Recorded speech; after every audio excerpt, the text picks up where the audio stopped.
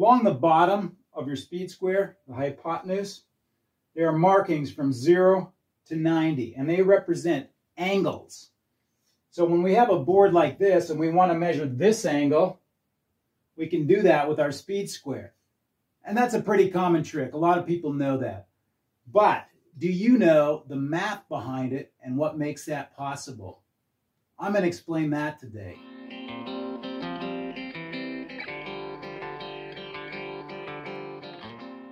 First, let's just quickly go over the trick or the way you use the speed square to measure this angle.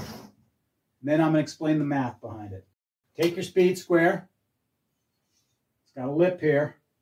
Place that lip on the board that you want to measure the angle that it's coming up from the ground at.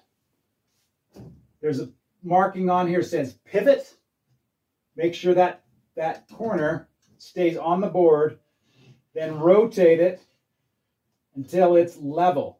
I've got a little level here, torpedo level. Once it's level, look at these markings along here and read the angle that this board is coming up from the ground at. Be sure to read the angle here and not here. And it says 48 degrees. Likewise, you don't have to level this edge necessarily. You could level this edge with that level mark, 48. That's why you'll sometimes see people run a plumb line and then level up the edge of their speed square with the plumb line. The easy way to do that is just hook this over here. Keep that pivot on the board. Line this edge up with the plumb line. And read your angle right here.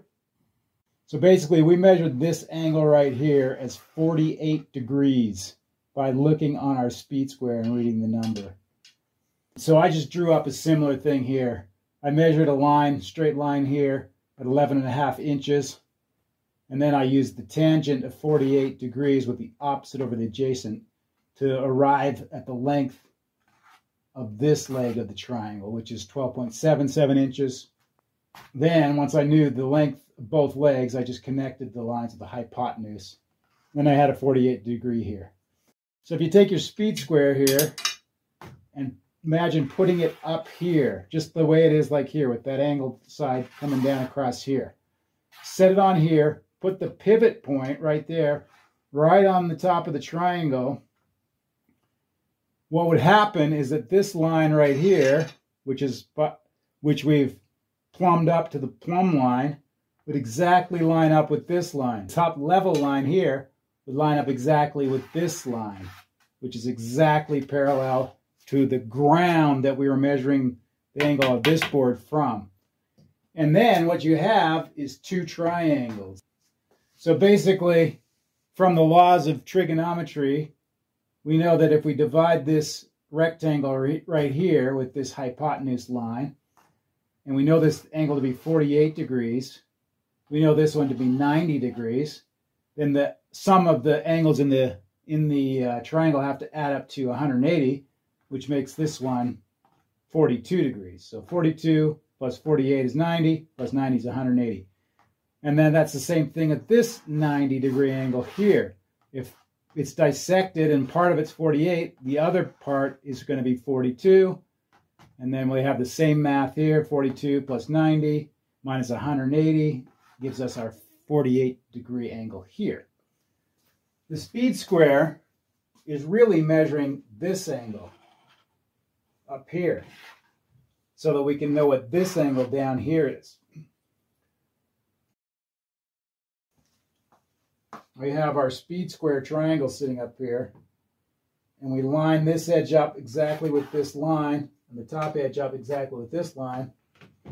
Well, it's not the top edge, it's the inside top edge. Can't be this edge, has to be this one down here. Line that up exactly on here, and we read our angle, 48 degrees right there. So the way they machine these is they take, whatever tools they have, they place a line across here, and they say, what is this angle up here? So they place something on here probably that's like exactly 45 degrees in here. And they just mark that down here on the tool, 45. Do another one at 40 degrees, you know, etc. Another one at 15 degrees, another one at 0 degrees, another one at 80, another one at 90 degrees. Put all those markings from 90 down to 0 along the bottom of this. And then once you get a level line here, or a plumb line on this side, you can measure angles from the ground. Measure it up because you're measuring this angle, and this angle up here is going to match this angle.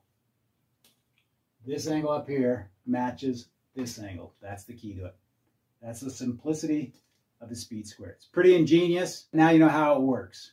Hey, thanks for watching. And don't forget to check out some of my other cool videos. They're listed right here. And click on that subscribe button. Thanks a lot.